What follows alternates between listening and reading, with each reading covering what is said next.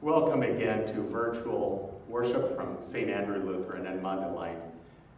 We're so happy that you can join with us in this way and worship in this way.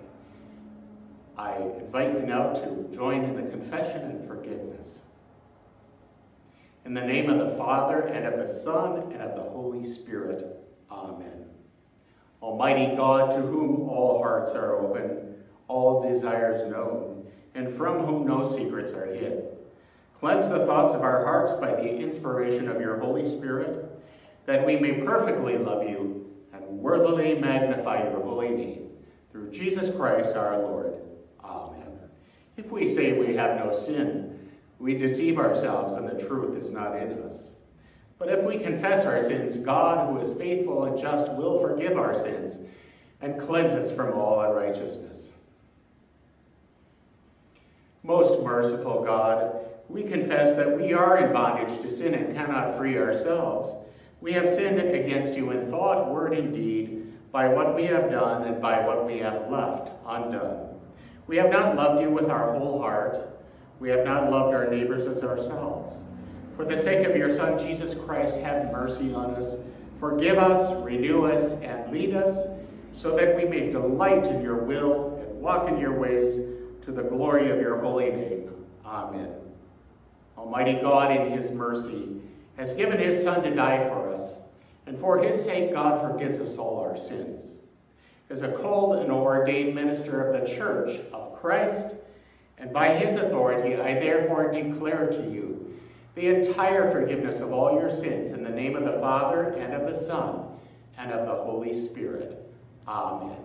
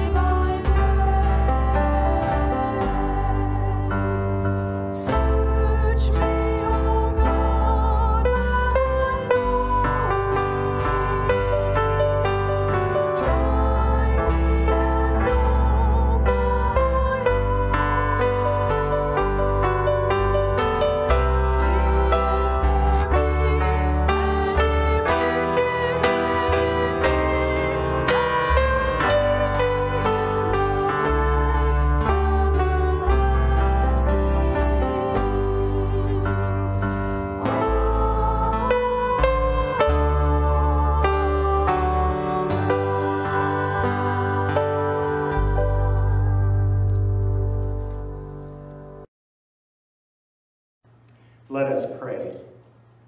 Faithful God, most merciful Judge, you care for your children with firmness and compassion. By your Spirit, nurture us who live in your kingdom, that we may be rooted in the way of your Son, Jesus Christ our Lord. Amen. And now we're going to have a word for the children. If they're not here, maybe you want to gather them around.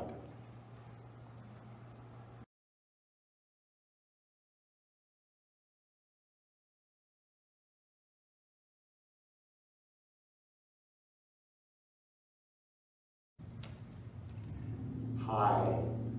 Today I brought some plants. Do you know what these are? When I've done this before, the kids who were with me live said, that's wheat. And you know what? It's not wheat. It's actually weeds. So you can tell it's kind of hard for us, isn't it, to tell the difference between weeds and wheat. Jesus today tells a parable, a story about the weeds and the wheat. And the story is that a master has planted a wheat field, and all of a sudden there's weeds coming up among the wheat. And his servants say, should we go and pull the weeds right now so the wheat can thrive? And the master of the parable, in the parable says, no, let them grow together, because if you were pulling out the weeds, you might uproot the wheat. You might pull out some of the wheat with it. In fact, you might destroy the whole crop. So let them grow together until the harvest. Well, Jesus wasn't really talking about biology or botany. He was talking about good people and bad people. And he was saying, you know what? God will judge. Try not to judge the good from the bad, because you might get it wrong. You might pull out the wheat instead of the weeds. So we are supposed to, well, first of all, we try to be good, and we acknowledge that we have been made good. We're like the wheat, but there are bad people around. Maybe they can change. That's the hope. But Jesus is trying to tell us that we should not be about judging, but let God be the ultimate judge. Will you pray with me now? Dear God, thank you for making us wheat. Thank you for making us wheat. Help us to produce good fruit. Help us to produce good fruit. And help us to forget about the weeds. And help us to forget about the weeds. In Jesus' name, amen. In Jesus' name, amen.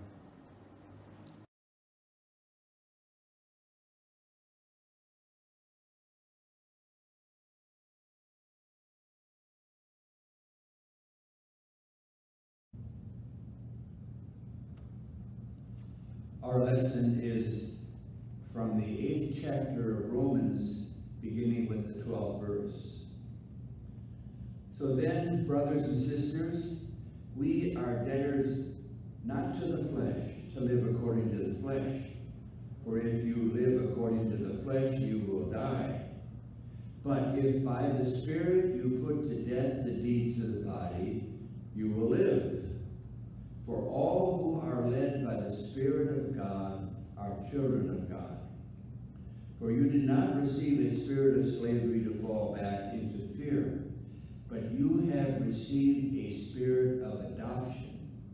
When we cry, Abba, Father, it is that very Spirit bearing witness with our spirit that we are children of God. And if children, then heirs, heirs of God, and joint heirs with Christ, if in fact we suffer with him, so that we may also be glorified with him. I consider that the sufferings of this present time are not worth comparing with the glory which shall be revealed to us. For the creation waits with eager longing for the revealing of the children of God. For the creation was subjected to futility, not of its own will, but by the will of the one who subjected in hope that the creation itself will be set free from its bondage to decay and will obtain the freedom of the glory of the children of God. We know that the whole creation has been groaning in labor pains until now. And not only the creation, but we ourselves who have the first fruits of the Spirit groan inwardly while we wait for the adoption of our bodies. For in hope we were saved. Now hope that is seen is not hope, for who hopes for what is seen? But if we hope for what we do not see, we wait for it with patience. The word of the Lord. Amen.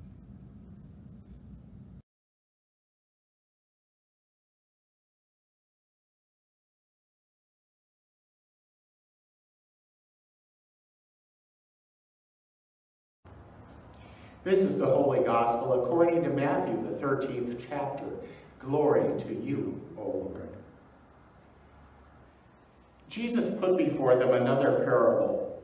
The kingdom of heaven may be compared to someone who sowed good seed in his field. But while everybody was asleep, an enemy came and sowed weeds among the wheat, and then went away.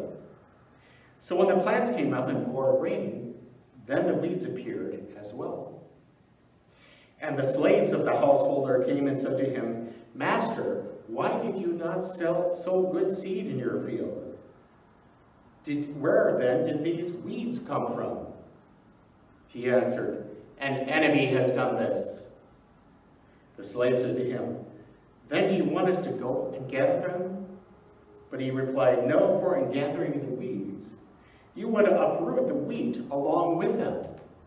Let both of them grow together until the harvest.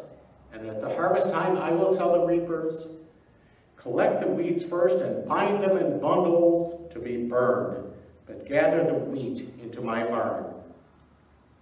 Then he left the crowds and went into the house. And his disciples approached him, saying, Explain to us the parable of the weeds of the field. He answered, The one who sows the good seed is the Son of Man. The field is the world, and the good seed are the children of the kingdom. The weeds are the children of the evil one. And the enemy who sowed them is the devil. The harvest is the end of the age, and the reapers are the angels. Just as the weeds are collected and burned up with fire, so it will be at the end of the age. The Son of Man will send his angels, and they will collect out of his kingdom all causes of sin and all evildoers. And they will throw them into the furnace of fire, where there will be weeping and gnashing of teeth. Then the righteous will shine like the sun in the kingdom of their Father. Let anyone with ears listen. This is the gospel of the Lord. Praise to you, O Christ.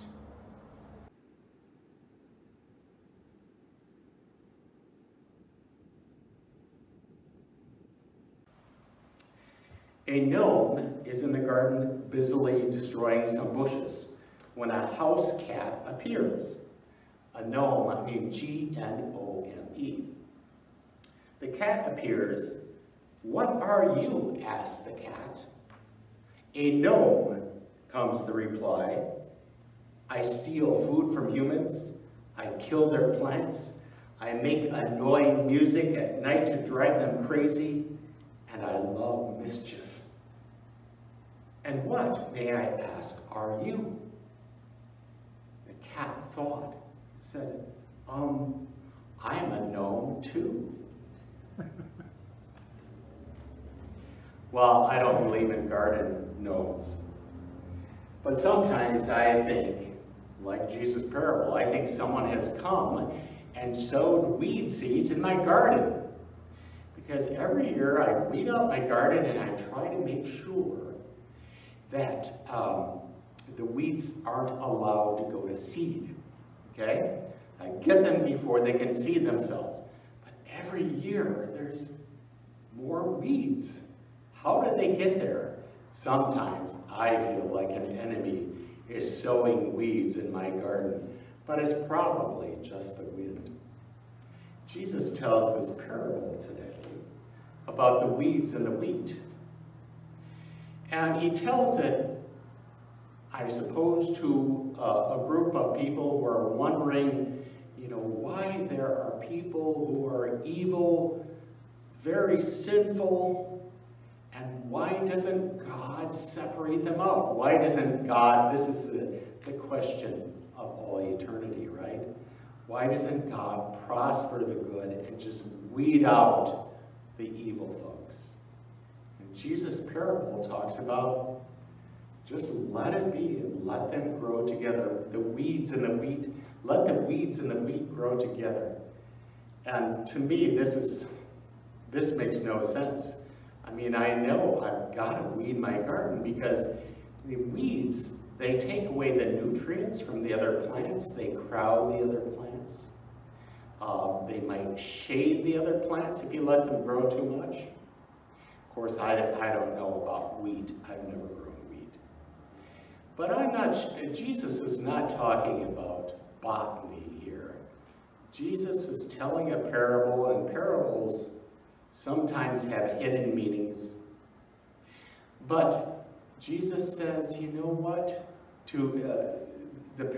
Jesus talks about the parable and says, the owner says to the slaves, don't weed them now because you might uproot the wheat. You might uproot the wheat. So I showed the kids, sometimes another thing it might be hard to tell the difference between the weeds and the wheat. Let them grow together until the harvest.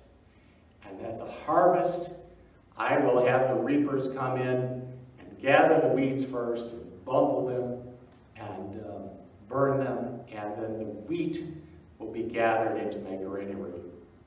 We're supposed to be the wheat, folks. We're the good kernels, right? We're the good seed. And sometimes, though, it's hard to coexist with other people, especially those who seem to be evil or at least bad. It's hard. We want to be favored, don't we? We don't want to have the challenges we have from those who we consider evil. Jesus explains the parable to his disciples afterwards. He talks about, this is about the end time. The end of time, the angels will separate the weeds, and the weeds will be burned, and the righteous will shine like the sun. So we are the righteous, right? Now we want to make sure that we're recognized as righteous, and that's why we graciously respond to the salvation that Jesus has given us. We want to be recognized as wheat. Now, what about the weeds? This horrible, Matthew likes to talk about the weeping and gnashing of teeth. Matthew talks about this 6 times in his Gospels. Weeping and gnashing of teeth, he uses this phrase. Luke uses it once and nowhere else in the New Testament is it ever found. The interesting thing about this is that when Matthew uses this term, weeping and gnashing of teeth, and being burned, he is talking about people within the kingdom, not outside of the kingdom. Isn't that interesting? Of course, the furnace and burning in Old Testament imagery, and remember, Matthew harks back to the Old Testament more than any of the other gospel writers. It's a sign of purification. Okay, kind of like there's that hymn, about the flame shall not harm you. I only tend your dross to consume. You know what dross is? Dross is the impurities in the metal and the gold. Your dross to consume and your gold to refine. So maybe we should think about that gnashing of teeth and weeping as what might happen to us. before we are refined for that kingdom of heaven, before we are refined. I don't know if I want to go through the weeping and gnashing of teeth, but you know, I think at the end, when we stand in judgment, of course, you know, we are judged on the merits of Jesus Christ. But I think there will be some weeping as we look back at our lives and realize how we have hurt people, perhaps, and how we have left things undone. We have our confession about things done and left undone. There probably will be weeping for everyone, as we look back. We could have done better. But yet, we are claimed by Jesus. We can't go away from the kingdom because he has claimed us. It's nothing that we do to what Jesus has done for us. The Apostle Paul, in today's lesson, talks about the Spirit. And that Spirit is with our spirit. And when we groan, Abba, Father, you know what Abba means? Abba is Aramaic for daddy or dada. When we say, Abba, Father, like Father, have mercy on us. It is the Spirit of God with our spirit. In other words, we need to be about confessing our sins. We need to be about acknowledging our brokenness. We do. And then the weeping and gnashing of teeth at the end is not so bad. If we confess, if we acknowledge our need for our Savior, Jesus Christ. And when we do that, we are taking away the power of that weeping and gnashing of teeth. And as we go into the kingdom of God, refined, shining, bright, righteous people. We're not there yet. We need to be careful about judging people.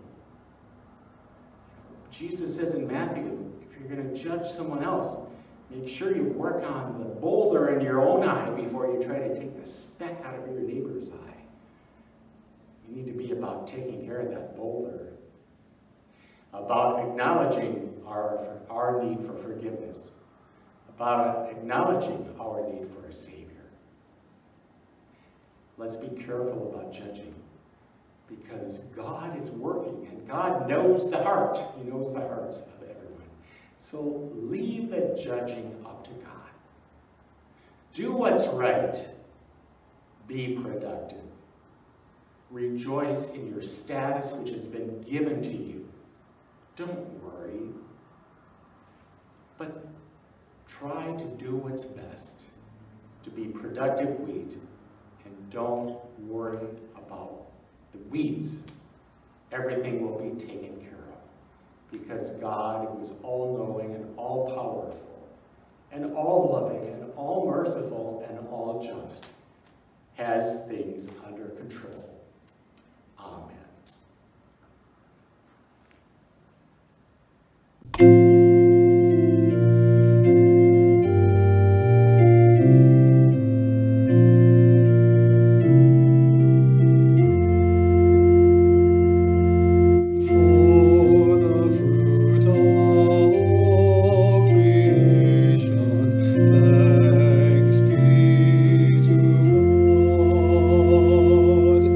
For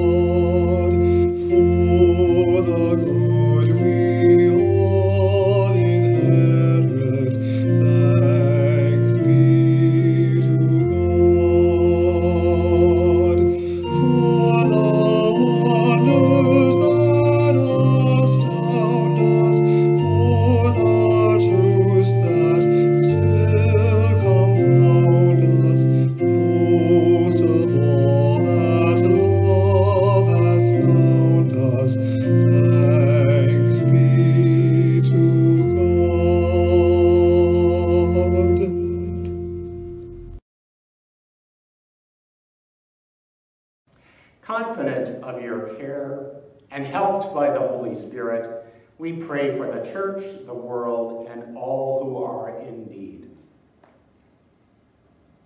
God of the harvest, you sow the good seed of the gospel of Jesus Christ into your field. Help your church throughout the world to be diligent and patient, that our witness may be faithful to your intentions. Lord, in your mercy, hear our prayer. God of all space and time, your whole creation groans in labor pains, awaiting the gift of new birth. Renew the earth, sky, and sea, so that all your creation experiences freedom from the bondage of decay. Bring your healing wholeness to our world, hurting from COVID-19. Lord, in your mercy, hear our prayer. God of the nations, teach us your ways, that we may walk in your truth. Guide us by your mercy, grace, and steadfast love. Lord, in your mercy, hear our prayer. God of hope, you accompany those who suffer and are near to the brokenhearted. Open our hearts to your children who are lonely and abandoned, who feel trapped by despair, and all who suffer in any way. Lord, in your mercy, hear our prayer. God of the seasons, in the midst of summer, give us refreshment, renewal, and new opportunities. We pray for the new pastor that you are sending to us. May they be received with joy. Lord, in your mercy, hear our prayer. In certain hope that nothing can separate us from your love, we offer these prayers to you through Jesus Christ our Lord. Amen. The peace of the Lord be with you always. Please share a sign of peace with those near you.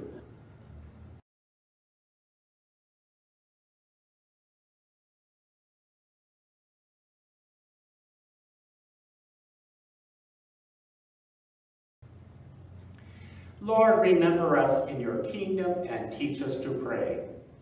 Our Father, who art in heaven, hallowed be thy name. Thy kingdom come, thy will be done, on earth as it is in heaven.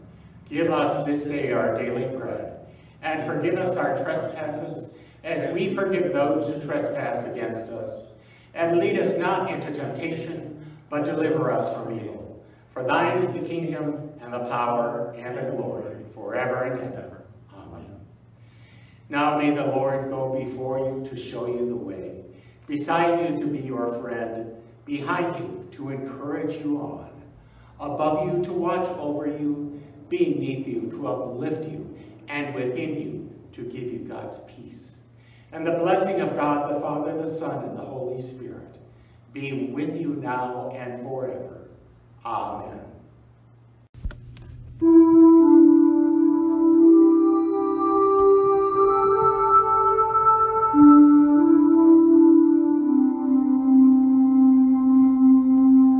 Praise and thanksgiving,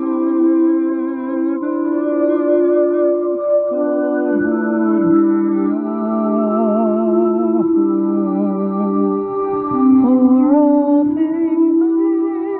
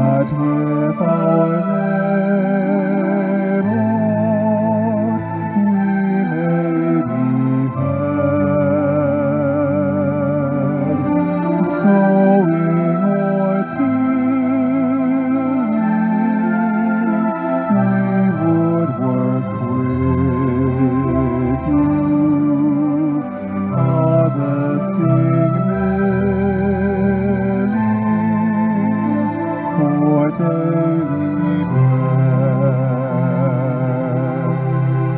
bread.